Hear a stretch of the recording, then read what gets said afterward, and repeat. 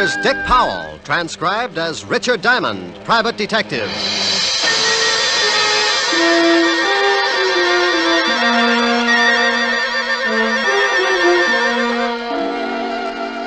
My name's Diamond, and like a lot of working people, at 5 o'clock in the afternoon, I get pretty anxious for 6 o'clock to roll around, especially if I haven't had a client for the last 3 days. But even if I don't expect anyone to drop in before 6, I can't take a chance, so I stare out of my office window on 53rd Street just to kill time. I see the night starting to muscle in on the Broadway bright lights, and I wonder just how many prospective clients are out in the city. Who's getting in trouble, what kind of trouble, and will they come to Richard Diamond for guidance? Now, take the two hard-looking thugs in the downtown hotel room as they watch a pretty blonde hurriedly get into a flashy mink coat. They're going to need plenty of guidance. Where you going, Dottie? I got an appointment. Don't you think you ought to stick around just in case the contact comes in? If it ain't here by now, it won't be until tomorrow. Now stop looking like a couple of anxious bloodhounds. Relax. Sure, Dottie, sure. But you really cannot blame us for being a little disquieted. Don't she look classy, Al? Hey, who you gonna roll tonight, dollface? Your grandmother. Or ain't she out of Alcatraz yet? Hey, I don't like no cracks about my family. Well, what are you gonna do, Stan? People stop by the zoo every day. Now, please, no logomachy. Yeah, no, look, yeah. You keep running off at the mouth like that, baby, and you'll be spitting out all your teeth. Yeah, well, when you kick off, Stan, don't try to sell your body to science. I'll never get both heads in that bottle. Why, you little... Please. I'm gonna hit... Please, please. Leave us, Dottie. And Stanley, you shut your big mouth before I shove my foot in it. Go on, Dottie. I think you had better make a hurried percolation. What?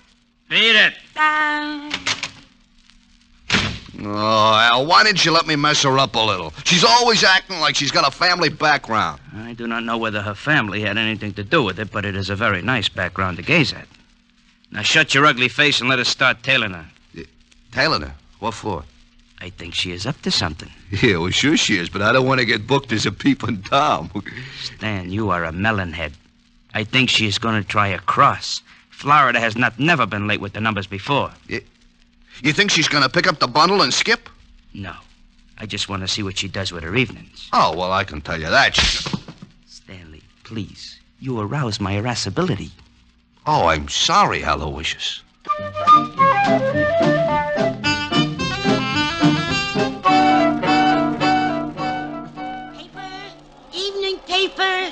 Paper. Evening, Glenda. Oh, hello, Horace. Times. You look tired. Hard day at the office? I stayed home. My wife's swell. Here's the Times. Yeah, thanks. Good night, Glenda. Good night. Papers. Evening papers. Have you got a late edition? Why, yes, right here, dearie. You got it? Yeah, in the purse. Put it down on the counter and look through the paper. Okay. Paper. Evening paper. What do you want me to do with the purse? Keep it till I meet you at the train. Sure, honey. It's good to be working again, ain't it, Dottie? I gotta go. They usually got a tail on me. I'll see you tomorrow morning. Relax. We're in the chips. Paper! Evening paper! Paper, sir? No, but I will take that purse. Purse? Oh, why, that nice young lady must have left it on the counter when she looked at the paper. Please, just extend your agent index and shove it over here. Why, I can't do that. It belongs to that young lady. Oh, look, it would make me very unhappy to have to shove all those nice old wrinkles around, but I am in need to possess one patent leather handbag.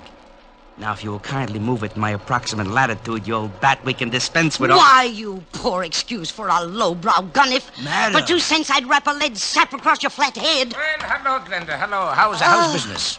Oh, Officer Quine. Aren't you on a little late? Yes, I've been changed to the 6 o'clock beat. Well, good evening, sir. Yeah, lovely. Good evening, officer. Say, haven't I seen you somewhere before? Hardly. I reside in Flatbush. Well, thank you, Mother. I do not see anything I want. Goodbye. He doesn't see anything he wants. What does he think you're running? A drugstore there? Hey, Al, I saw a cop. I am proud of you, Stanley. Huh? Now let us hurry around this corner. What, you think Dot and the old dame are cooking up something together? Stop here so we can watch the old dame. Stanley, to put it in your words, yeah, I think they are cooking up something. Oh, you figure she slipped the old girl the numbers? Your perception astounds even my astute... Hey, Observe. Oh, yeah. Your grandma is taking off and leaving the cop behind to watch the papers. Yeah, she's going in that building. She has got the purse. Stanley, stay here and await my return. Okay, but my feet are beginning to hurt. Go in a drugstore, purchase some Blue Jays. I shall be right back with the purse.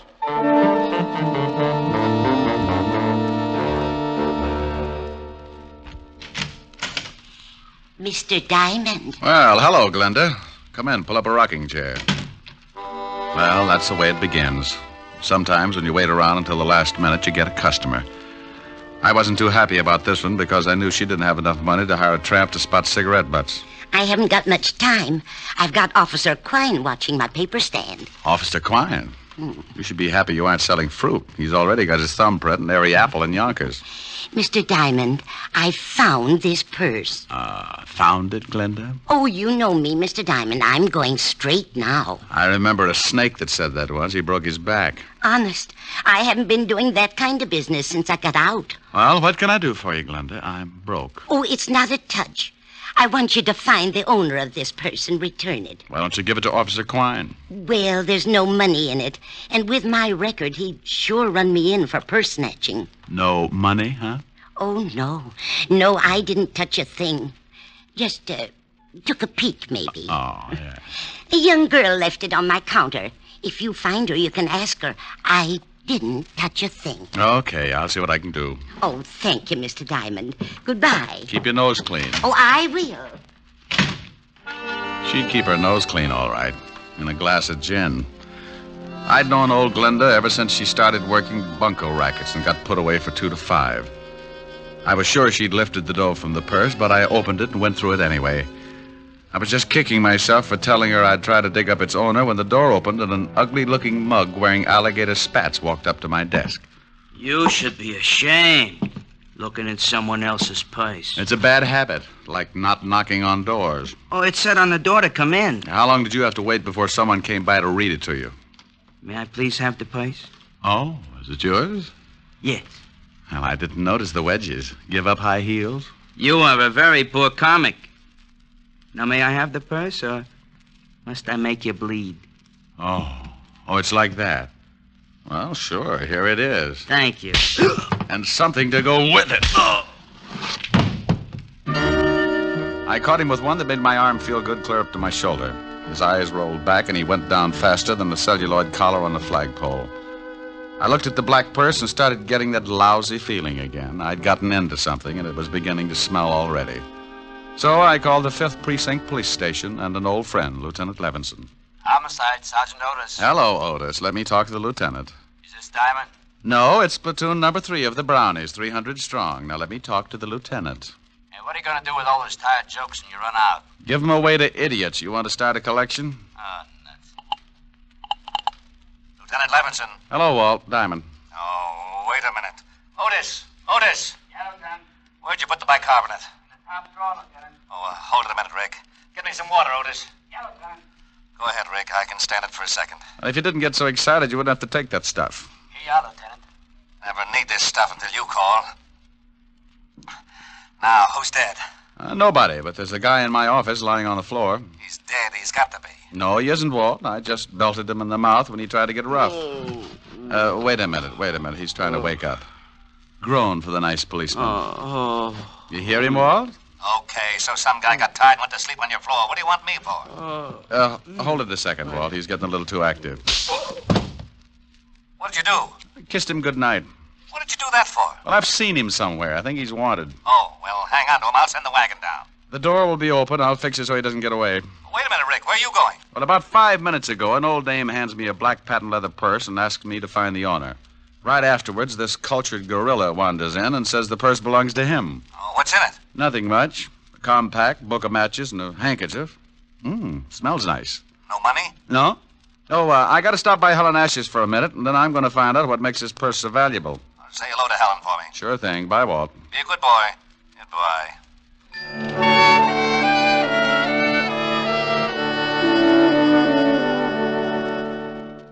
I got a rope out of my desk that I hung my socks on when I had time to wash them, and tied the sleeping Garniff to a chair. I didn't know much about pocketbooks, but I knew someone who did, So I headed for 975 Park Avenue and a beautiful redhead named Helen Asher. Oh, good evening, Mr. Diamond. Good evening, Francis. Is Miss Asher in? Yes, sir. She's in the study. Shall I announce you? No, just dig up something that'll get me back on my feet. I'll let myself in. Yes, sir. Mr. Diamond. Yes, Francis? If you'll pardon me for saying so, sir, I just love the way you talk. Well, thank you, Francis. Eaton, 98. Majored in Sloyd. Oh, my goodness, you're pulling my leg again. Anyone home? Rick, you got here. Hi. Hi. Well, since when did you start carrying a purse? Like it? Matches my complexion. Oh, you idiot. Take a look. Whose is it? Gotta find out. It's worth something. One guy already tried to get it the hard way. Cigarette? Oh, thanks. It's got some initials on it. D.K. There's nothing valuable in it. I know. That's what I can't understand. Got a match? Here's some in the purse. Thanks. Here. Adams Hotel. Flop house with sheets. Compact's never been used. My darling. Well, thanks. Oh, the perfume and the handkerchief, silly. It's my darling. Oh. Ah, don't look so hurt. So are you. Well, come here. Rick. Here's your drink, Mr. Diamond. Oh, my goodness. Oh, that's all right, Francis. I was just trying to convince your boss we should take in the wrestling matches. Why, Francis, you're blushing. Oh, pardon me. Miss Asher's residence? Yes, sir. One moment, sir. It's for you, Mr. Diamond. Oh, thank you, Francis. I'll see if the dinner is ready, Miss Helen. Hello? You get right down here. What? Lieutenant Levinson. Get down here to the station, Diamond. You're in trouble. Diamond? Oh, wait a minute. Slow down. Not dead, huh? My stomach starts getting back to normal, and you have to knock some guy off. Knock some guy off? I don't know why I should waste time with explanations. I ought to just send Otis over there with the wagon, but I like your girlfriend too much. What are you babbling about? I thought you said the guy in your office was still kicking. What? Yeah, somebody made a punchboard out of his chest, and I like you for a suspect. Now get down here. Wait a minute, Walt. Somebody shot him? Yeah. If that wasn't what killed him, he died of fright when he saw the bullets coming. Now, I'm not talking anymore till you get here. Make it 10 minutes or I'll have a warrant out for you. Oh, swell. Rick, what's the matter? Oh, that crazy Walt Levinson's got me in line for a murder rap. I gotta go down and square myself. Murder? Rick! Yeah? I'll see you later, baby. But, Rick... I can't wait. I'll get back as soon as I can. If we were married, this wouldn't happen. Rick, you forgot the purse. Francis? Francis! Yes, Miss Asher? Francis, Mr. Diamond forgot this purse. See if you can catch him. He's gone to Lieutenant Levinson's police station. Yes, Miss, I'll do my best. Rick just has got to stop this foolishness. Oh. How did you get in here? Who are you? I come in a back way, lady. Where's the shamus? You get out of here. No, just relax, baby. One yell out of you and you get hurt pretty bad. What? Where's the shamus? He went down to the police station. Okay. Where's the purse? I saw him bring it in.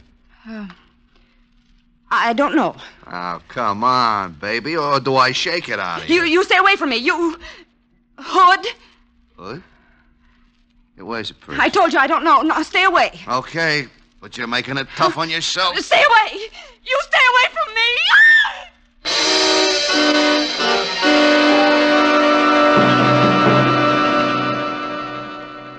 With her head tucked underneath her arm, she walks the bloody tower. With her head tucked underneath her arm at the midnight hour. Pardon me, sir. Yes, madam? I believe you have my purse. I beg your pardon, but this purse is the property of Mr. Diamond, private detective. Yes, I know. I gave it to him to hold for me. Well, I'm very sorry, madam, but you'll have to claim it from Mr. Diamond himself. Oh, yeah? Help! Police! Oh, madam. Measure! Madam! Help! This man is trying to steal my purse. Madam, let go of my coat. This guy giving you trouble, Mother? He's trying to steal my purse. Help! Oh, he is, huh? Looks just the type. This'll learn you, Romeo. Oh, my. Got an old lady, will you? Come on, get up and fight it. Hey, lady! Lady! How do you like that? Didn't even say thanks.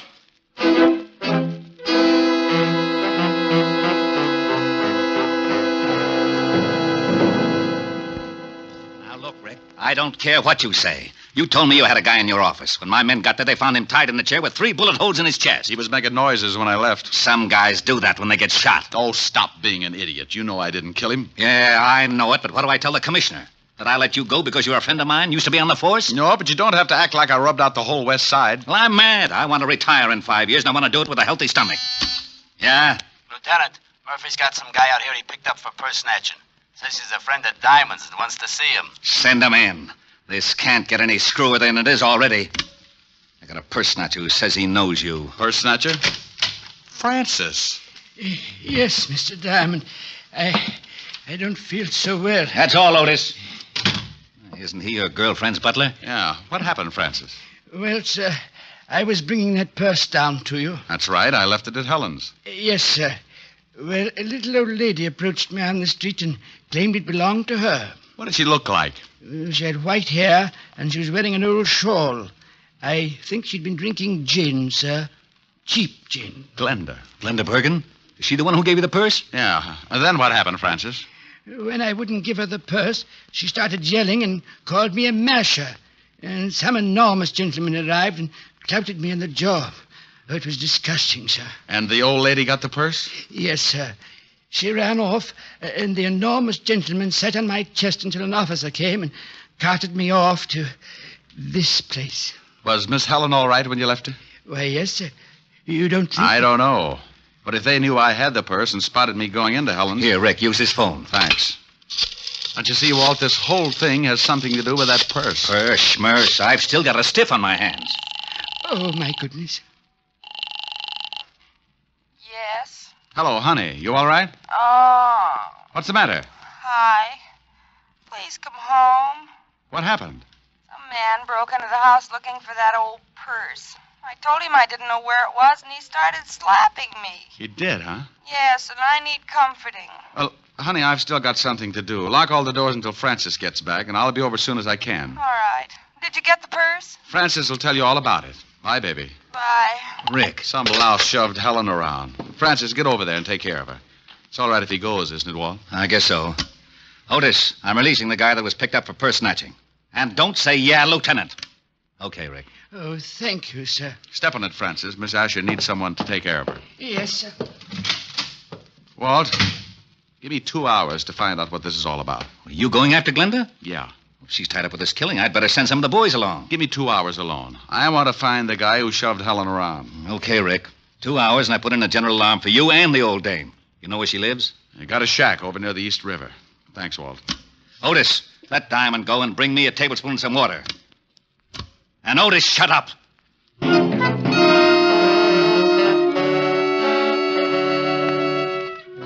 I grabbed a cab, and 20 minutes later, I was standing at the edge of the East River. The fog was rolling in, and pretty soon it'd be so thick you could put it in bales. Below me, next to the water, was a line of weather-beaten shacks, and one of them belonged to old Glenda. You want something, Mac? Huh? Oh, I didn't see you. Does old Glenda live in one of those shacks? Yeah, that one. Got a match? Oh, yeah. Here, keep them. Thanks. Forget it. No, wait a minute. Huh? Let me see those matches. I've forgotten all about them. What's the matter? You collect them or something? These I do. Sorry, pal. You'll have to get some others. Okay, sporty.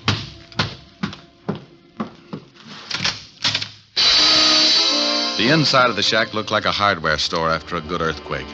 Someone had torn it to pieces, and old Glenda had gotten the same treatment. She was lying on the wooden floor staring up at me. She couldn't close her eyes because a rope around her neck was squeezing them open. Is she dead? Huh? I followed you down. Well, hooray for you. The next time you sneak up on somebody, you're liable to end up with a skull fracture. Just wanted to see what was going on. Is she dead? Unless she can breathe through her feet. She's been strangled. Gonna call the cops? No. I thought I'd rub her wrists for a while. Now, here's a buck. Call Lieutenant Levinson at the 5th Precinct and tell him what's happened. Sure. Got a nickel? Yeah, here. And tell him I've gone over to the Adams Hotel on 28th Street. My name's Diamond. Good for you. Now step on it.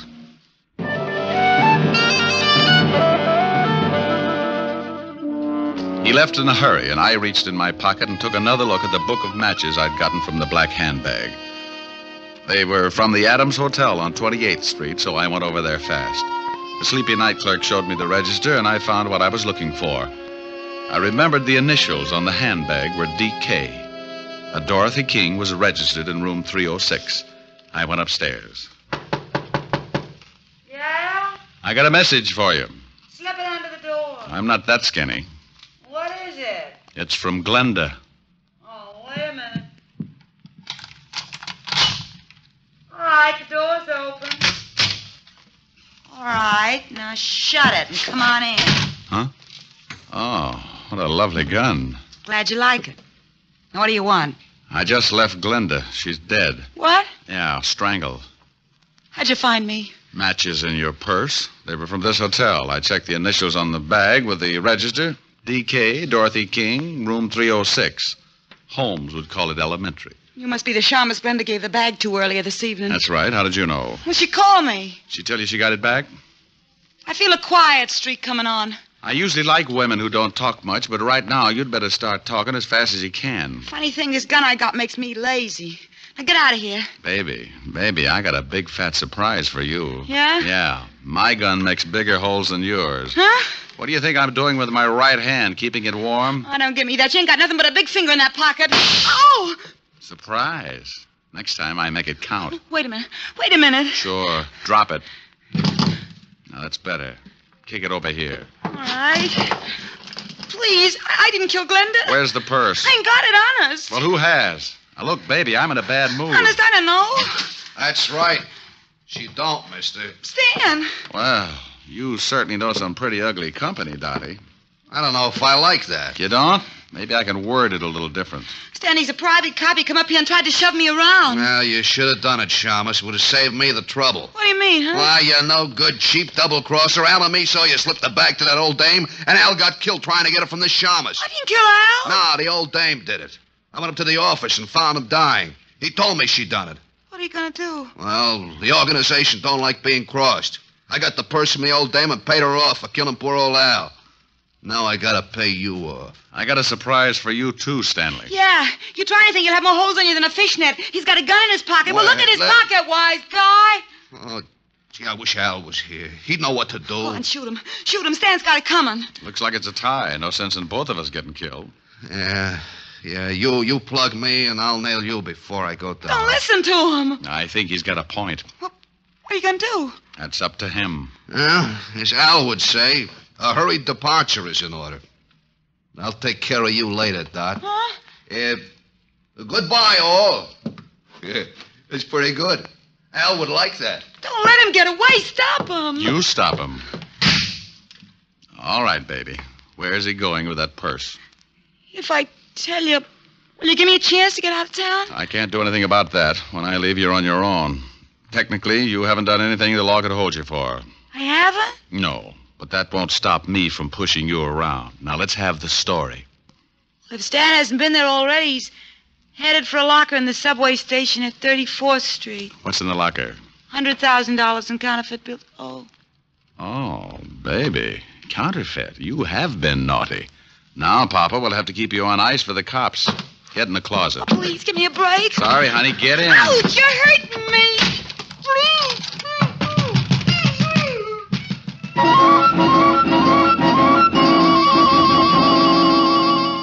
I went down to the night clerk and told him to tell Lieutenant Levinson when he got there about the blonde in the closet of room 306. The subway wasn't far, but Stanley had a head start and he was in a hurry. I ran the rest of the way. I went down the steps. A train was just pulling out when I spotted him. He'd just taken a bundle out of one of the lockers, and as he turned to go, I walked up behind him. Hello, Stanley. What? What you got in the box? The Shamus. Here, you take it. Oh! He tossed the package in my face and started running for the exit. But a crowd of people blocked his way, and when he saw me come up with my gun, he changed his mind. He turned and vaulted the turnstile, and I ducked behind the row of lockers. He had a gun, too. I tried to get a clear shot at him, but there were too many people. And then the frightened little guy did a stupid thing. He jumped down on the tracks and started running up the tunnel. Oh, look at that fool man. He's jumped down on the tracks. Stanley, come back here. You can't get anywhere that way. You said it, Mac. He's running uptown on the downtown side. Here's a corny line. Stop or I'll shoot. You won't get me. Stan, look out. There's a train coming. Look out. No!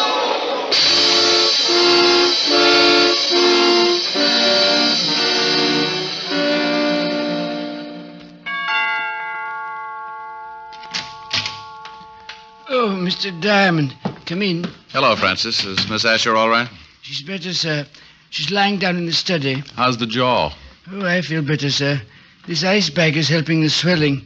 I'll be in the pantry if you need me, sir. I'll try not to. Hi. Hi. Well, poor little baby. Yes. Poor little baby. You're lucky he didn't knock you out. Oh, I'll get it. Francis is nursing his face. Asher residence? Let me talk to Diamond if he's there. He is. Rick? Mm-hmm. Now, you listen to me. I've been chasing your conquests all over town. I end up down in the subway station and Otis gets stuck in the turnstile. Don't you think it'd be nice to let the police department in on something once in a while? Oh, sure. Right now, I'm at 975 Park Avenue, nursing a beautiful redhead back to health. Oh, did you find the blonde in the closet? Yeah, I got the whole story from her. You want to hear it? I guessed most of it. She was fencing for a counterfeit ring, and she tried to cross them. The key to the locker was in that purse. Yeah, in the compact, under the pancake makeup. She and old Glenda used to do a duet together before they both got sent up. When the blonde got out, she started working for a counterfeit mob. They'd stashed the dough in different subway lockers around town and used her to make the contacts. So she figured she could use the 100,000. Well, nothing like being in business for yourself. Well, she was afraid to pick it up herself, so she slipped the purse to Glenda like she'd just forgotten it. Ricky. Yes, dear? Are you listening to me? I just stopped. Bye, Walt. What? Now, wait a minute. What is it, baby? I want some sympathy. Sure. What would you like, lover? Sing something. Oh, come on, baby. We can do without that. No, I want you to. I'm sick. An invalid should be pampered. Let me rub your head or something. Afterwards. I want you to sing. Oh, but it's late, baby. Well, then sing softly. Sing me to sleep. Oh, honey. I'll get mad and you'll have to buy me a present. Okay. Lullaby and good night with roses bedight. That's wonderful. With lilies bedight. Hey, you at the board in your consoles! Shut up! I'm trying to sleep! Well, what is that? Oh, it's that grouchy new neighbor. Oh, it is, huh? Hey, you want something, Bud? Yeah, shut your big bazoo! Oh, is that right? Powder your face with sunshine. Oh, no! Put on a great big smile. Make up your eyes That's with too laughter. You Please, Rick. Yeah, okay. That guy gets shell-shocked if you fried potatoes. Rick. What is it, baby? Come here.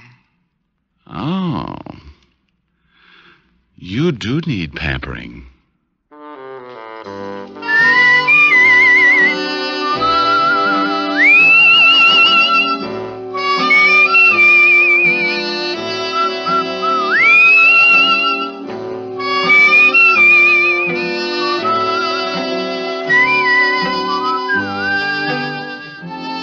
You have just heard Richard Diamond, Private Detective, starring Dick Powell. Helen was played by Virginia Gregg, Lieutenant Levinson by Ed Begley. Also in our cast were Wilms Herbert, Betty Lou Gersen, Jane Morgan, Jack Kruschen, Averback, Herb Butterfield, and Wally Mayer. Music was under the direction of David Baskerville. Richard Diamond is written by Blake Edwards and directed by William P. Rousseau. Now, this is Eddie King inviting you to be with us again at the same time next week, when we will again bring you Dick Powell as Richard Diamond, Private Detective. This program has come to you transcribed from Hollywood. This is NBC, the national broadcasting company.